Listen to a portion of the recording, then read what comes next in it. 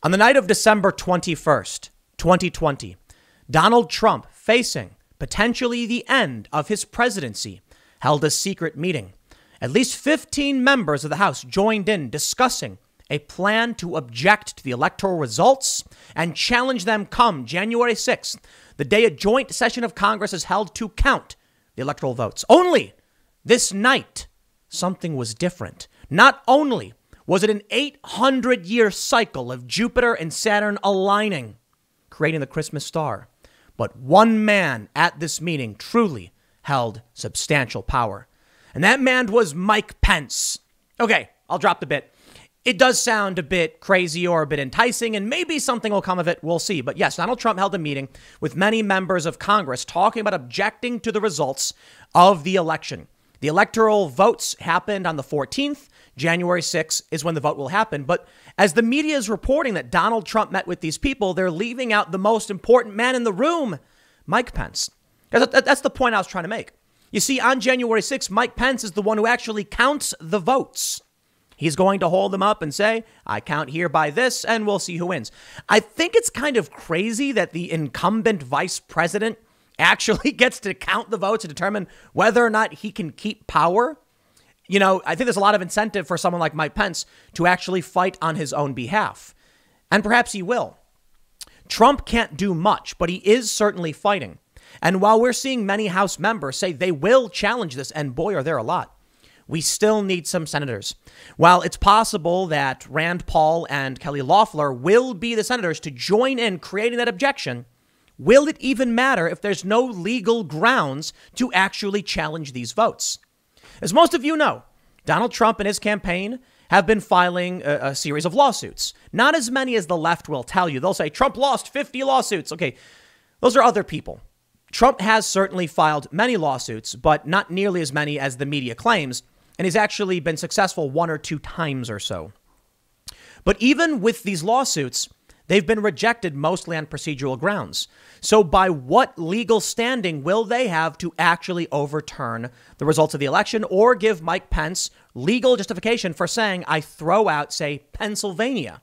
Well, I can't tell you exactly what their reasoning will be, but I can tell you Trump campaign files long shot Supreme Court challenge to Biden's Pennsylvania win. You see, when I saw this, I can't tell you definitively what the goal is, but I kind of want to put the pieces together.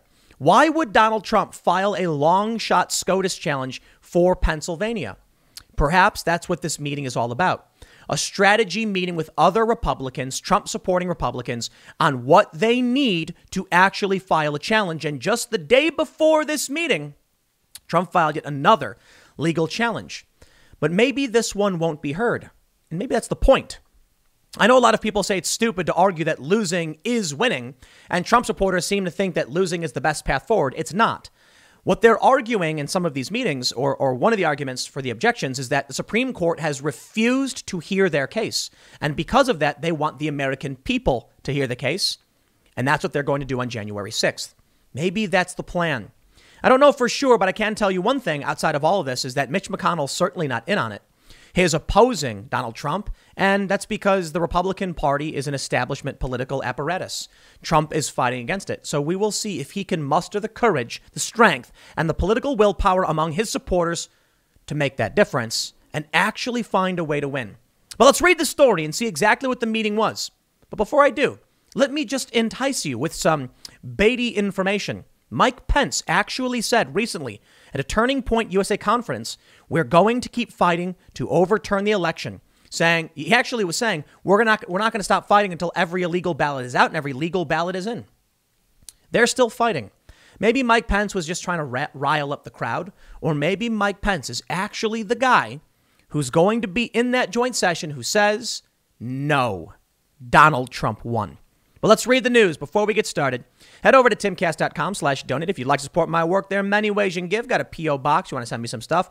But the best thing you can do is share this video. It really does help. I don't have the marketing department like CNN or Fox News. And if you think I do a good job, seriously, sharing is huge. If every single person who watched every one of my videos, or just this one, shared it right when they started watching it, just take the URL, put it on whatever platform, I'd be bigger than CNN overnight.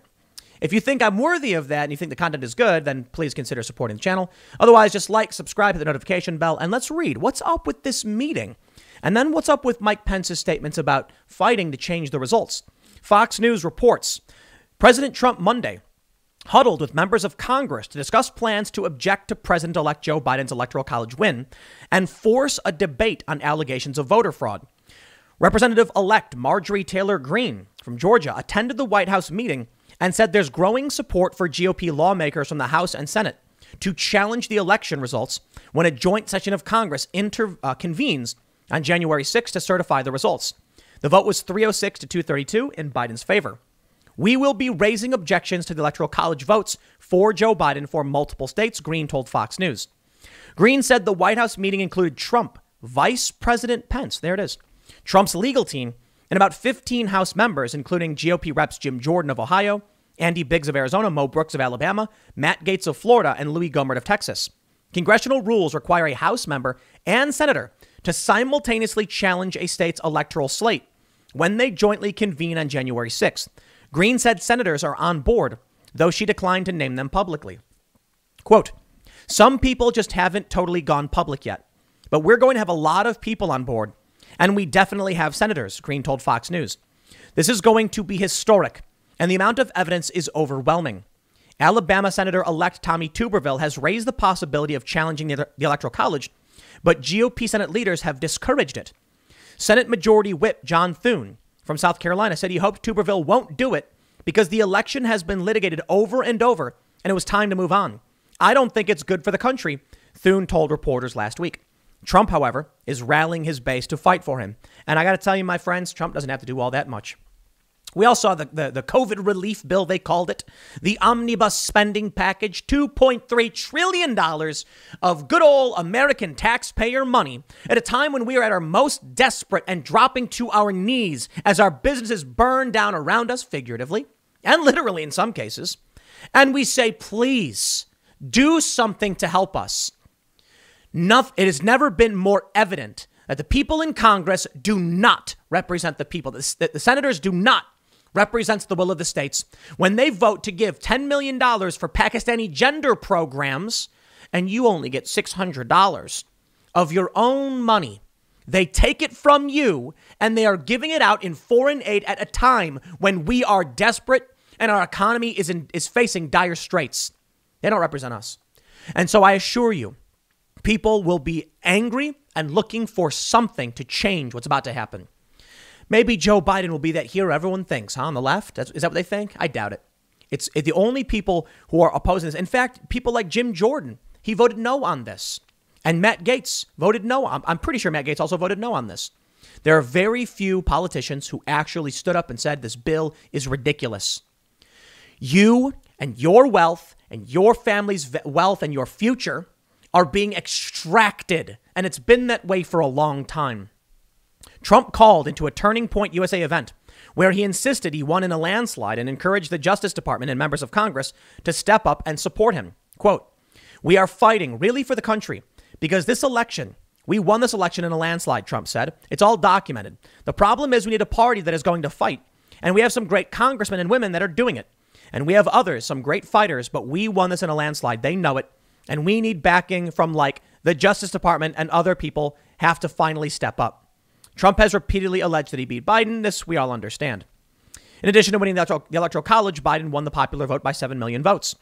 White House Chief of Staff Mark Meadows confirmed that Trump met with the lawmakers in the Oval Office and they were preparing to fight back against mounting evidence of fraud, Meadows tweeted. On January 6th, the House and Senate convened jointly in the House chamber. Pence would co-preside over the session in his capacity as president of the Senate, alongside House Speaker Nancy Pelosi. Pence's term doesn't expire until January 20th. If there is a House and Senate member appealing a state's slate of electors, the joint session of Congress is dissolved and the House and Senate meet separately for 2 hours to debate a contested state's electoral vote. Each body then votes whether to accept or reject the state's slate of electoral votes. Then the House and Senate reconvene in the joint session. My friends, I do not see any way that you're going to get the likes of, like Murkowski or whatever these centrist Republican types or moderate Republican types, they're not going to vote for this. Will the Republicans actually have the majority to pull this off? I don't think so. So my understanding is that Perdue won't be there. Loeffler might be there because of the way the Georgia election works. I'm not entirely sure. I don't think they'll be able to pull it off. You would need the Republican the Republican Senate to say, we've confirmed the objection.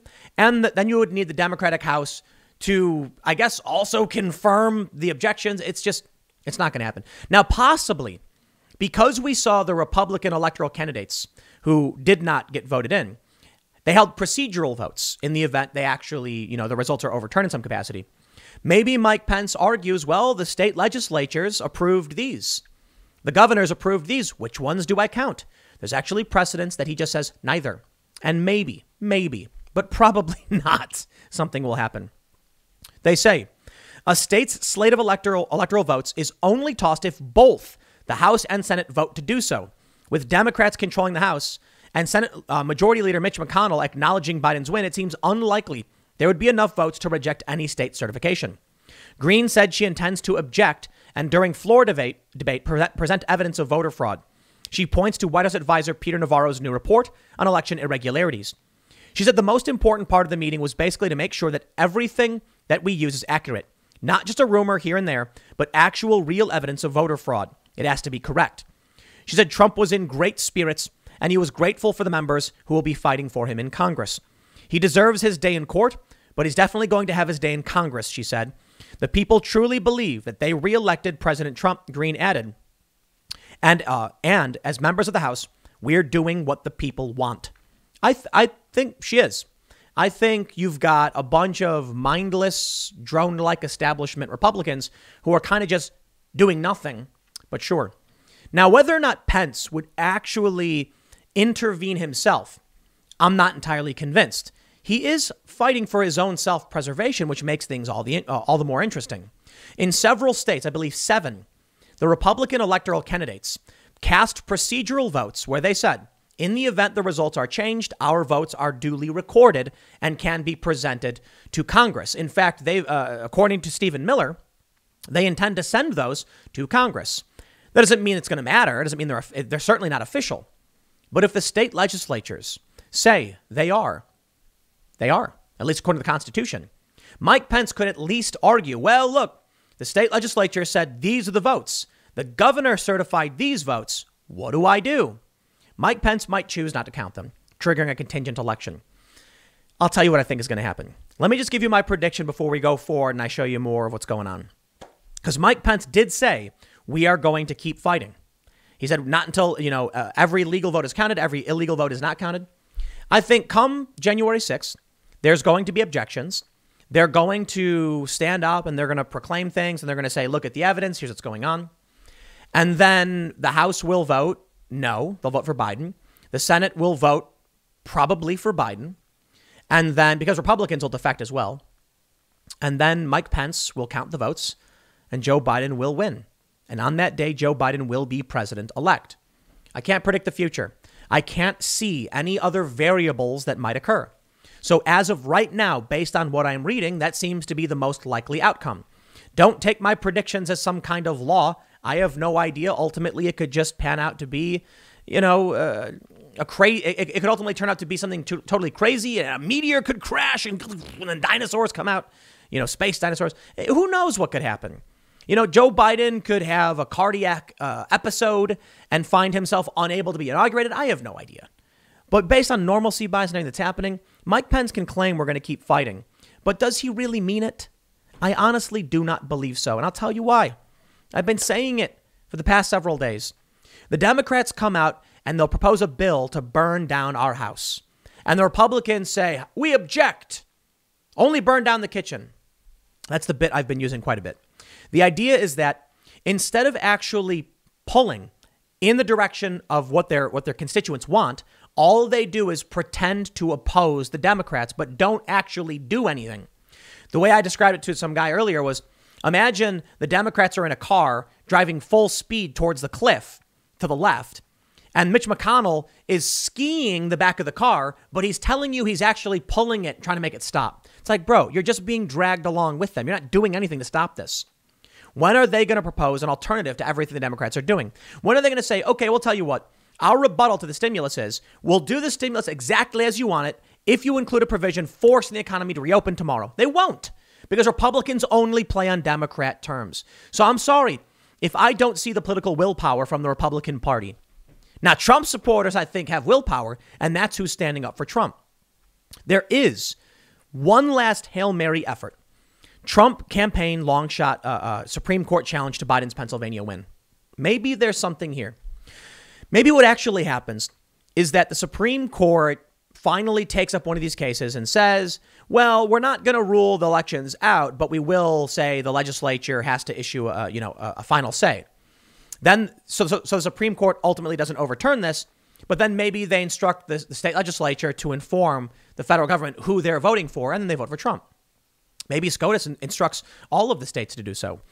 The likelihood that I think that happens is astronomically is near nil. I just don't see it happening at all. But I did wonder why it was that Trump filed this, and I rolled my eyes when he did. I've been through too much of this. I've looked at so many of these stories about Donald Trump and the lawsuits, and I just said, look, Trump's campaign has filed a series of suits.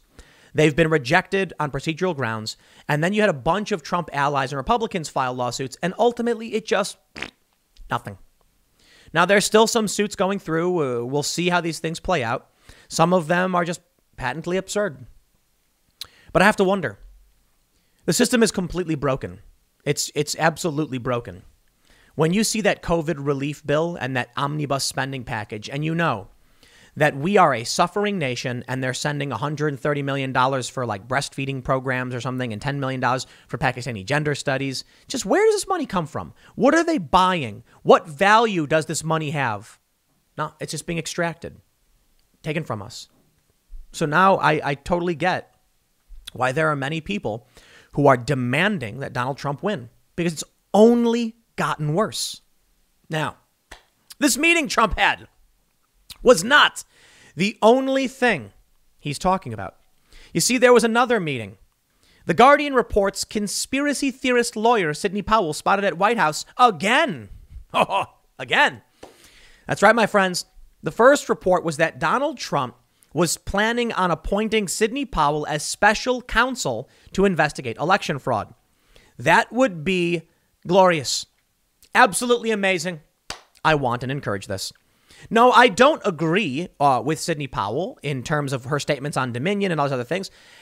I don't believe her accusations on Smartmatic and Dominion and a bunch of these things, and I've looked into it. I know there are a lot of people who want it all to be true and believe it because they've seen a bunch of videos and stuff like that. Look, I just don't see it. I'm sorry. But that's okay. You know why? I want it to happen. Good. I actually think it'd be a good thing. Sidney Powell would get in there and kind of, dig through the system a little bit. And I think it would be an improvement. Even if she's wrong about Dominion voting systems and fraud or whatever, is irrelevant. The fact that we would have someone who's very suspicious of it, digging through it, is better than what we got from the DOJ already. I'm surprised, when I see Bill Barr said, his quote several weeks ago was, to date, we have not seen evidence that would have changed the results of the election. I can respect that. But why aren't you investigating any of this stuff? 'Cause I'll tell you this. I have seen personally, I've seen and corroborated evidence of what are described as potentially illegal ballots. The reason I put it that way is that's the way it was described to me. It would be evidence of fraud. And I've seen it. It's from Matt Brainerd of the Voter Integrity Project. That needs an investigation now. The DOJ didn't give it to us. I think Sidney Powell would. And I'm not entirely sure what she would find, but I'll tell you this. Bill Barr recently said there is fraud in elections. It happens, like every election. It's unfortunate, but not to the extent that it changed the results. For me, okay, Bill, no problem. I would like those people to be arrested and charged, so we just say we're taking it seriously and we're going to stop the fraud. How about that? Why is that so hard? What with Sidney Powell, Trump might be leaving behind a well-positioned asset to prevent this kind of impropriety and, potential fraud, even if it doesn't reach some grandiose scale. It's a good thing. What's the worst thing that could happen?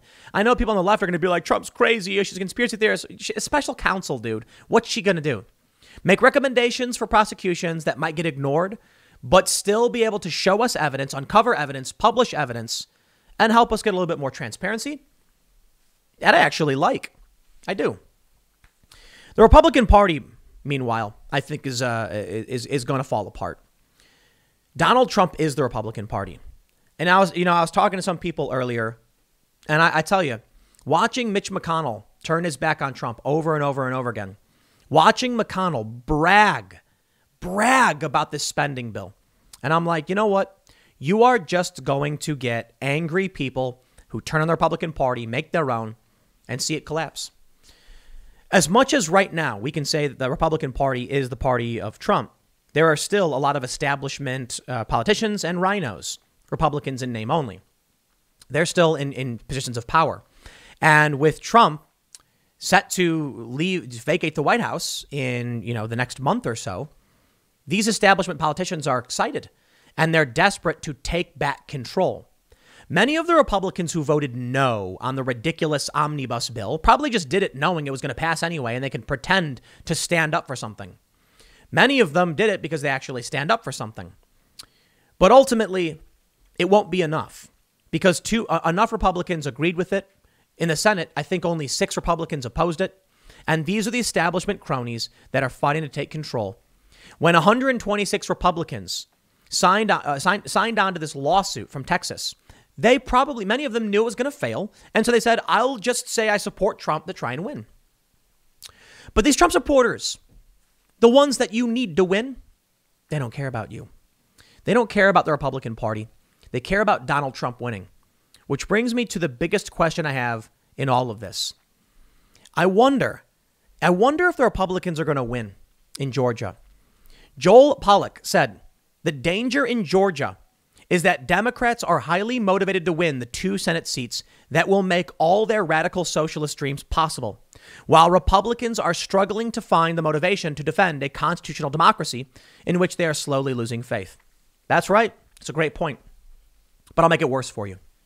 On January 6th, Alex Jones will be in D.C., and he called for 10 million patriots to occupy D.C. in a peaceful demonstration. 10 million, he says, will be there. Where are these people coming from? I have to imagine that many of these people will be coming from Georgia. Not all of them, but a decent amount. Georgia's not that far from D.C. I mean, relative to, say, California. How many people on January 5th, the day of the Georgia runoff, will get in their truck, get in their cars, pack it up and say, we're going to spend the next couple of days in D.C. for a big protest? And you know what it is? On January 5th, that's the Georgia runoff. That's when the votes got to come in. Now, they could vote early for sure. But how many of these Republicans are going to leave Georgia on the 5th saying, I don't care about Perdue. I don't care about Loeffler. I care about Donald Trump. And what is more important? Being in Georgia to vote for 2 Republicans that you don't actually care for? Without Trump on the ticket, many of these people aren't going to bother to vote. Then you add in the fact that many of the people who might vote because they're culture warriors or they're politically active, they'd rather be in D.C. January 6th is that day. Republicans are not likely to just drive up at 2 a.m. from Georgia to D.C. No, they'll come the day before. Maybe they'll go and vote first, for sure. And maybe they'll then go and make their way to D.C. Or maybe I think we'll actually see a lot of Republicans saying, I don't care. Loeffler and Perdue. So what? Some Trump supporters have already called for sacrificing the Senate so that we're forced to move forward in some kind of accelerationism, I suppose. Why would I then assume the Republicans will keep control of the Senate? To give Mitch McConnell power? Why would Trump supporters want to give Mitch McConnell power? Right now, Donald Trump is talking about vetoing the National Defense Authorization Act, the bloated spending bill for the defense bill, unless we get Section 230 repealed. Mitch McConnell, Senate to return December 29th for potential Trump veto override vote. McConnell defies Trump. McConnell teams up with Democrats to defy Donald Trump. Why would Trump supporters want to help him be the majority leader in the Senate? They won't. If anything, they're going to be laughing as they wave bye-bye, knowing Perdue and Loeffler are going to lose. because it means McConnell loses power and the Republicans will get some comeuppance. You know what's funny? At the RNC and the DNC in 2016, where did we see the Democrats protest? Not the RNC, not against Republicans, against Democrats. Why? Because the vehicles for power are the establishment political parties. Right now, Trump supporters, well, they know they don't like Democrats. And so their only option is demanding of Republicans to help them in their fight. But like I said, Republicans don't do that. The Democrats will propose burning down the kitchen and burning down the house, and Republicans will say just only burn down the kitchen. So then Republicans get especially mad. Trump supporters are especially mad at the Republican political class, saying, you didn't defend us, so we want you gone. If they're already losing to the Democrats, why bother propping up those who won't fight for you? And that's why I think nobody's going to want to hand Mitch McConnell anything. Trump-directed email criticizes McConnell, including polling graphic sent to some House Republicans. The odd communication was obtained by NBC News. Yeah. Basically, Trump was saying that he helped McConnell win. That McConnell was actually doing poorly until Trump started pushing McConnell out and, his name and giving him a bump and trying to help him win. Probably true. For all the reasons I just explained, Trump supporters don't care for the Republican Party. So what happens next? January 5th is the next most important day. In between then, we may see something. The Supreme Court might reject Trump's, latest claims, which seems extremely likely. On the 5th, the Georgia runoff will happen. And we'll learn, presumably, whether or not the Democrats will take control of the Senate. The best they can muster is a tie, but Kamala Harris as vice president would control the Senate. In which case, everything I said gets so much worse. If Trump supporters know that they can lose 2 seats in Georgia, creating a tie in the Senate, but if Mike Pence is vice president, they win, why bother fighting for Perdue and Loeffler? Trump can come out and say it. Vote for Perdue and Loeffler to keep the Senate in the hands of the Republicans. Why? That'll empower Mitch McConnell. How about this? You let Georgia fall. Then you go to D.C. on the 6th to fight for Trump so that when Trump wins the presidency, Mike Pence is the tiebreaker and Republicans do control the Senate, but with a weakened Mitch McConnell. Doesn't that make more sense for Trump supporters? Now, I'll tell you the big problem. It's not going to happen. I don't think Trump is going to successfully overturn this, but I'd be willing to bet, personally, that a Trump supporter would rather bet on Trump in D.C. than on the GOP in Georgia. If you gave the average Trump supporter a choice, be on the ground, cheering, chanting, rallying, and voting for Loeffler and Perdue, or make your way to D.C. to cheer and chant and occupy D.C. with Alex Jones and many other conservative personalities in defense of Trump, they will pick Trump.